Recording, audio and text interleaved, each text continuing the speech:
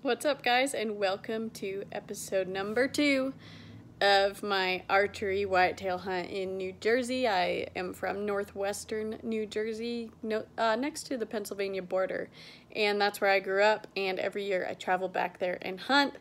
If this is your first time tuning in for this series, remember that there is episode number 1 up already, so definitely be sure to watch them in order because they'll all go together and you'll kind of see how it all goes down.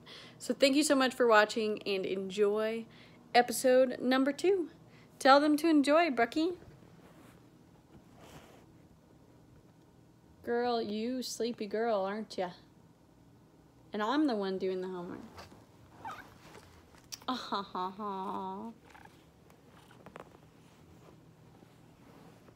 Alright guys, made it to New Jersey. I just want to take a quick second to show you the essentials I'm taking hunting with me, and then we're gonna get out there. First off, the On Track Outdoors No Mess dress kit that I'm always talking about and I always have on me. This is a women's one and they have a men's sized one. They're super cheap, like way low price, especially if you use Bridget 10. And it has everything you need in it for a harvest. It's especially good for gutting deer, so I'm really excited to use that, hopefully on a deer. This is just my camera case of the camera I'm using right now. I have my little stealth cam, focus. I have my little stealth cam card reader. That's what I will use to check the SD cards of my trail cameras out there. I have a spare battery for my rangefinder, which is the Vortex 1800. The Ranger 1800. This thing is amazing.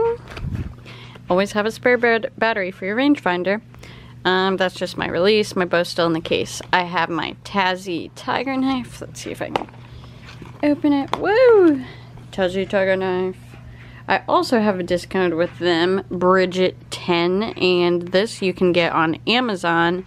So you can literally get it for under $50 shipped free with Amazon Prime. And it's a really awesome fixed blade knife. I love it. I use it for everything. As you can see, it's well used, but it always holds its edge. And it comes in this leather sheath. All discount information with my partners is always below in the description box. I have a bunch of SD cards, gators, and last but not least, the Vortex Furies. These are rangefinders and binoculars. Really good glass on them, really easy to see. They are incredible, and that is the little case for them. And it's so cool that it range finds, because you really don't technically need this and that to both range find, but those are just the binoculars I like to use. And I just like having my rangefinder on me too. You never know. You never know what it's gonna be.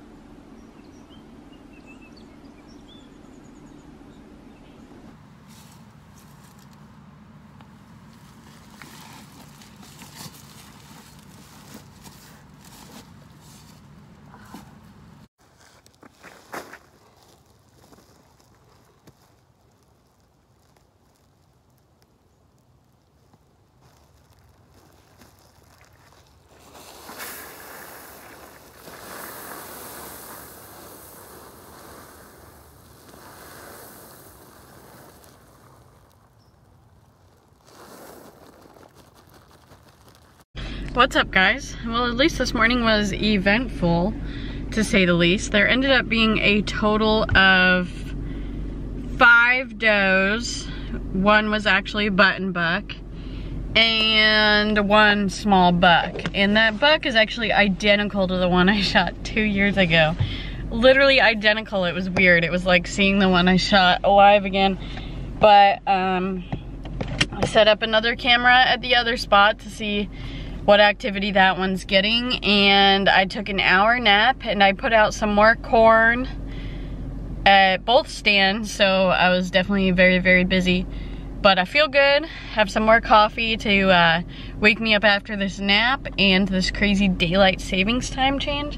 But now I'm getting out of here and getting to my stand.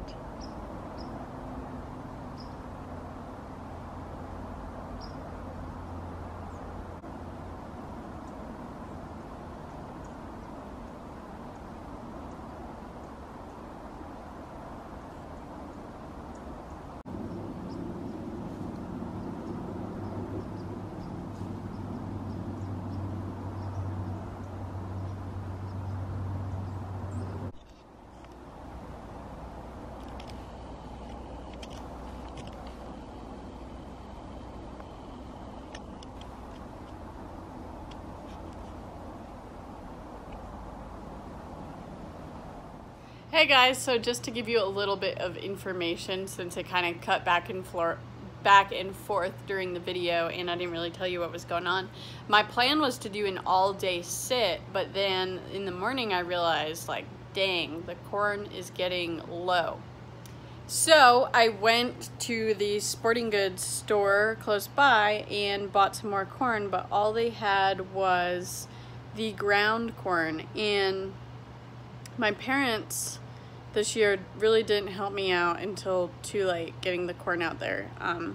In the past years, the deer definitely had a better routine, and this year the corn was just put up too late, in my opinion, and it started with the ground corn, you know, just not on the kernels, and the problem was that hooked too many bears. I didn't show you guys a lot of bear trail camera pics yet, but they are coming later in the series, and there's a bear on that corn like 10, 15, 20 minutes before I'm there every single day. There's a new pile of bear scat.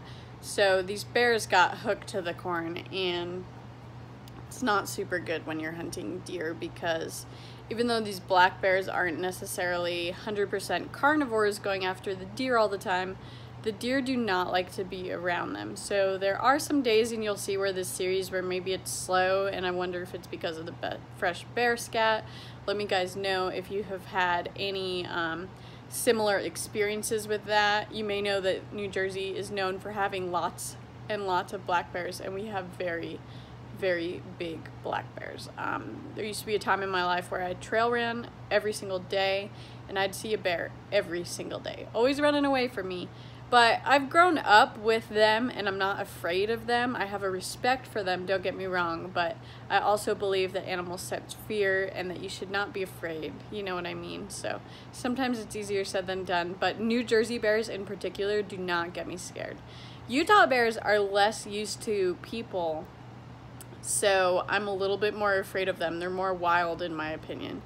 But anyway, so these particular days, it was at least good to get that task out of the way, get more corn out there so the deer are fed, and then some does came in, and I had to wait a really long time in the dark for those does to go away that came in at last light, because I did not want to spook them. And it worked out, because eventually they did go away, and I was able to get out of my stand and go get some dinner with my brother. I think on that day we got pizza, which is my favorite thing to get when I'm back east in my hometown. But I want to talk about one more thing, and that is the hunting over bait. I really don't care how you hunt, as long as you do everything that's legal and ethical and respectful, and hunting over corn in New Jersey is well used. Almost everybody that I know does it, and it's legal. It's been legal my whole life, and that's the way we do it. And during the rut, it's actually not about shooting bucks over corn. It's about bringing the does into the corn really more than anything else, because the bucks are out looking for does. And every single time I've ever shot a buck hunting this same week in November, it's been because the buck has come into doe scent and then later sees the corn and is like, maybe I'll eat the corn now that I'm here, you know. But you can just tell, I can just tell by the way they come in sniffing and walk right to the tree where my doe scent is. I've just noticed that. So there's always a couple people that really hate on the hunting over corn life, and you know what? I really don't care. I respect your decisions and you should respect mine. Hunting is not easy no matter which way you do it. That's all I gotta say. Thanks for watching, guys. Stay tuned for episode 3 coming out very, very, very, very soon.